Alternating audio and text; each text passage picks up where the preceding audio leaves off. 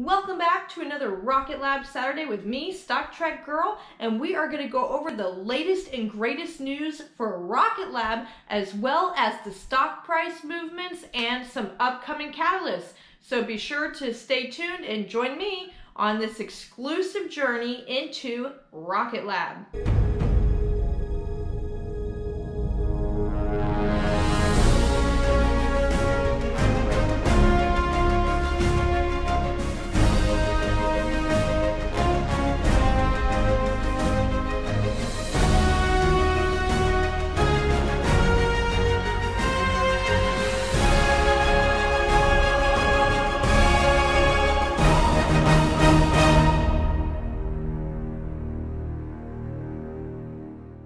Wow, what an epic moment, a historic moment that was just accomplished by Rocket Lab with the helicopter catch.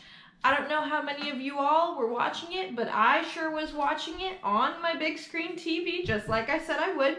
And I have got to say that my heart was racing. I was on the edge of my seat. And I've got to give it to the pilots because the visibility looked pretty awful. I mean, I've seen some previous videos of their helicopter capture attempts where everything just looked perfect. You know, blue skies, blue water, everything was fantastic. And it showed it in the demo where they come in and they catch it and they carry it back off to the barge. However, I really think that, you know, the weather just wasn't as perfect as it could be. And, you know, which is good for a real life scenario and not just simulation, is to do it in weather that's not, you know, 100% sunny, clear skies and ideal. This helicopter pilot was doing this with a lot of gray cloud cover, and from the looks of it, it looked quite difficult as far as visibility goes. So the fact that he was able to still catch it, while he may not have been able to hold on to it, the whole capturing was pretty precise, and I was very impressed with the pilot's ability to still capture the booster regardless of the lesser visibility compared to, you know, the simulations and the prior demonstrations that they did do in their exercises. So for me, was this a total success? I would say for their first go, it was not bad at all. They did an excellent job. They did do a capture. While it was a catch and release, they still went fishing. They still got it, and they still proved that it can be done. It can be caught, and that's the main thing. I think that once they get their data, the pilot, you know, gets the data, they talk over it all, they go over everything, I think that it will get better in the future. I do wonder when the next capture is going to be. I am looking forward to a second attempt to see if they can actually hold it on the second time. With that being said, congratulations to Rocket Lab and the Rocket Lab team. I think you all are doing fantastic, and that is not an easy thing to do. So again, congratulations on going after it and never giving up.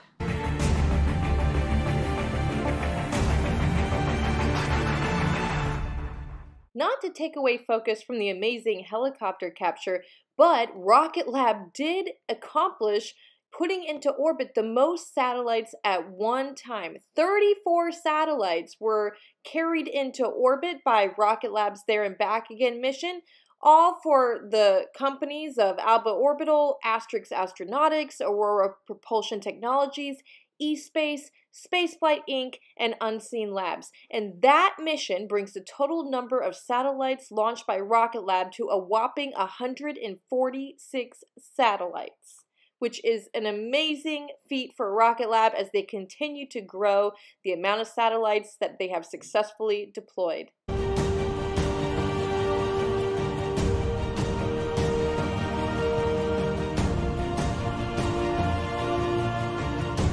Here we go, let's talk about the Lunar Capstone mission. This is what everybody now has their eyes on, and I know it is going to go as smooth as butter because this is not as complex. While it is complex, you know, this isn't a helicopter catching it, but this is going way out. This is going all the way to the moon. So this is a far cry out there from all their other launches, and we have got to see this new launch. This is just the start of interplanetary launches, because coming up, I believe in 2024, they're going to be going to Venus. So this is just the start of them basically launching interplanetary and being able to explore deeper into space. So I'm really excited about this. And this will be coming up at the end of May, the end of this month. So be sure to stay tuned as I deliver more on this upcoming mission in future Rocket Lab videos.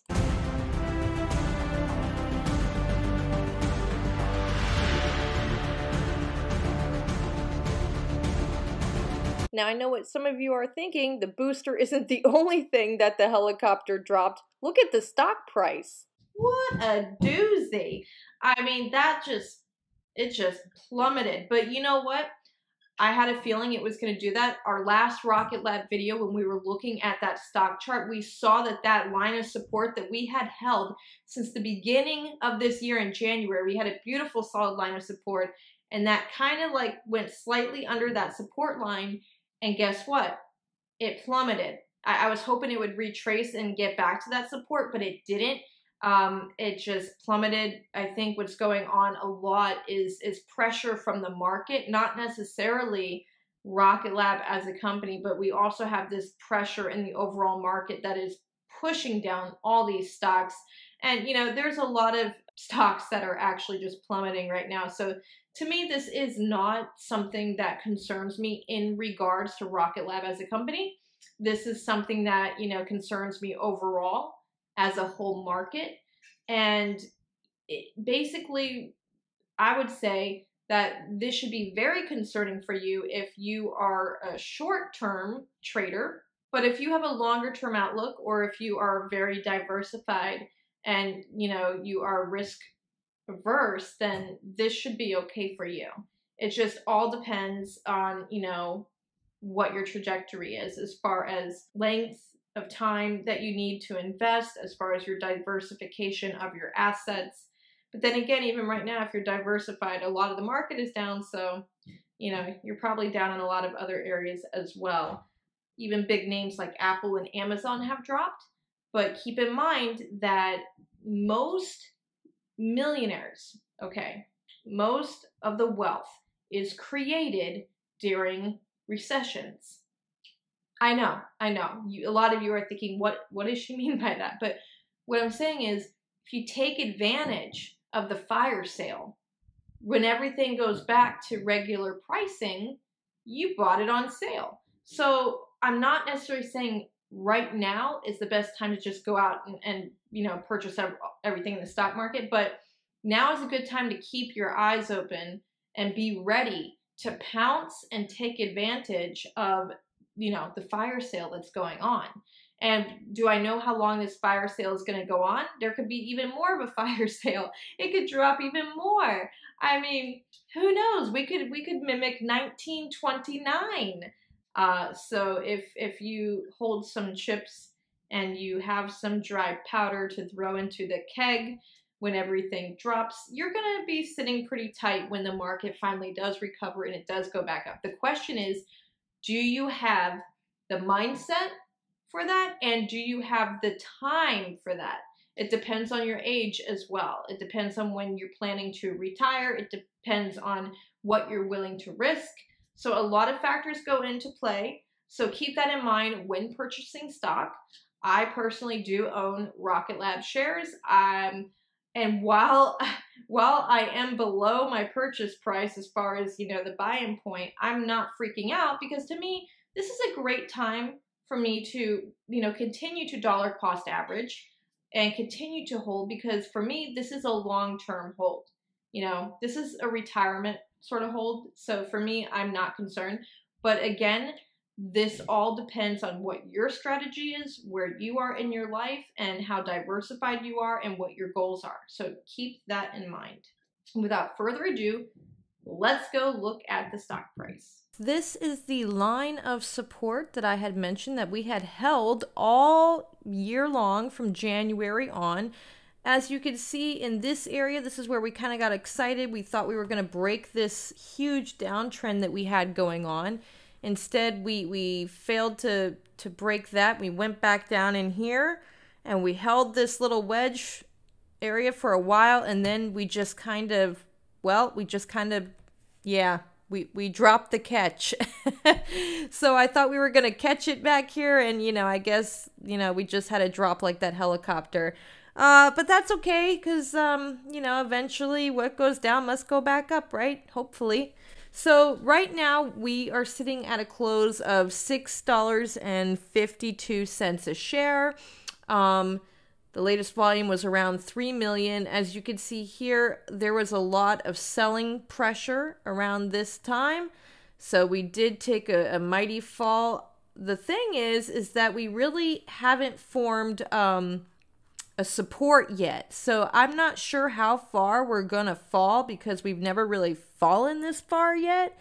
So hopefully the drop won't be too heavy. Hopefully we will find our footing and bounce back up, but I'm not really expecting much until the lunar mission at the end of this month. Unless Rocket Lab releases some more positive news, we might be staying anywhere between this area and lower. So keep that in mind. Right now we have to find our footing. We don't know where this falling knife is going to go just yet. However, I do be optimistic, and I do think that, by the end of the month, we should see a little bit of a reversal. But as of now, we are going to have to be watching this between, today, Rocket Lab Saturday, and the upcoming Rocket Lab Saturday to try to get an idea on if it's going to form a base for us or if it's just going to keep trickling down with the rest of the market. The way it's going, we will have to see. So right now we are in uncharted waters. We don't know. I'm keeping it real. I'm not going to say that this is just going to go to the moon just yet. It takes time to get to the moon, right? So keep that in mind. I don't necessarily recommend selling. We are the lowest we've ever been. Might be a good idea to just hold your chips and keep them close and, wait a couple trading days, see where this is going to be headed. And then, if you want to start accumulating more, it's up to you. But my personal strategy right now, I'm going to hold. I'm going to wait to see where this is going, how far it's going to drop, and when it's going to form a ledge. And we will see from there. So as of right now, my recommendation is to hold, unless, of course, you are really, really trying to dollar cost average. It has fallen. But like I said, I recommend hold because, unfortunately, it could fall more. We just don't have enough information yet with this chart. So we'll have to see. So until next Rocket Lab Saturday, my strategy is hold.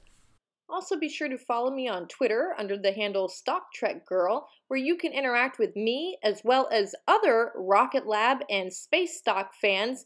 Well, that's all for this Rocket Lab Saturday, and be sure to tune in next Saturday for another Rocket Lab Saturday. And I'm sure we will have more exciting news that has come out from Rocket Lab that we are going to discuss. So until then, don't freak out with the market dropping, and invest long and prosper. I'll see you next time.